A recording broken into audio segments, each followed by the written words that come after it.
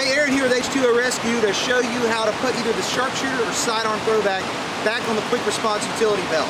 So on the back side of the belt, you're going to see these little loops. That's where the actual strap is going to thread back through the bag. So you're going to take your strap, I've already got the belt on at this point, slide it through these little loops in the back. I'm going to slide the bag back towards the back, and then it's going back through that cam buckle up front. Make sure you kind of tension that down nice and tight. And then you may want to go back to your monster lock buckle over here as well to tension those down and make sure that it's dual adjustable so you can tension those down and make sure that this thing's nice and tight on you. So how to wear the bag, you may want to wear it behind you. Maybe you're paddling a kayak or something and want it on the outside.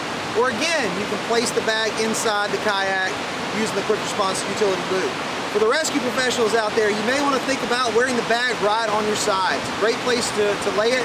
And also maybe even raft guides as well. The nice thing I like about this, it's right next to my throwing arm. It's where I need it. At this point, I can pull the cam buckle using the toggle, quick release, got the bag back off, belt stays here, bag's ready to throw.